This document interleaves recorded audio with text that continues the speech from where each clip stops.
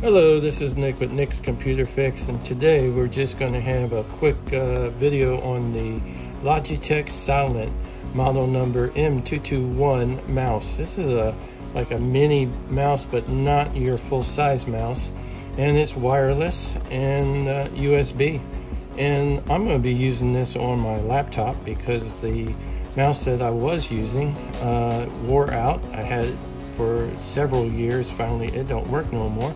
So I picked up this one, and this is a really good brand, by Logitech, and I'm gonna like this. And by the way, you do need batteries in this. And they do last longer. The battery life here is lasts for a long time supposedly. We'll see how that works out. And you have 10 meters or 33 feet away from the USB receiver that's plugged into your USB port on the laptop, so you can use your mouse quite a long distance there, and it'll still work reliably. Okay, and this mouse, it used to be a model M220, and this model is M221, and the M221 supposedly over like 90% noise reduction when you do a click or move it around. But I always thought the model number M220 worked just fine. I have one of those, but if it's improved, I like it. Okay, we're gonna open this up. Packaging material here, we just get rid of that because it's not important. And there's your mouse. Nice mouse. I like this. It's a good size. And it looks like the battery, we're going to take a look here. Yes, it comes with one AA battery, which is cool. And it's included. And by the way, to get the USB receiver, you have to pull this out there. So if you're mobile and you don't want to lose the receiver, you put it in there and close it up. Or leave it in your laptop or desktop computer.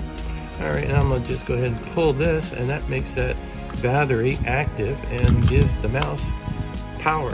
And we'll switch that on because to the right is off, to the left is on, I believe. If it's not, I'll turn it in the opposite direction. Okay, it's a nice looking mouse. It's gray and black. Has a nice curve, feels good on my fingers. It's a good size, not too big for using with the laptop. Alright, let's go ahead and plug this USB receiver into the laptop. Okay, let's go ahead and bring the laptop in that I'm going to use the mouse with. And this is an ASUS Viva book. And I'm going to go ahead and take this USB receiver, the mouse receiver, and I'm going to plug it right into a USB port here on the side. And by the way, there's no drivers to install, no software to install, no app to install. Basically, once you plug the USB receiver into the laptop, it will go ahead and install everything that you need.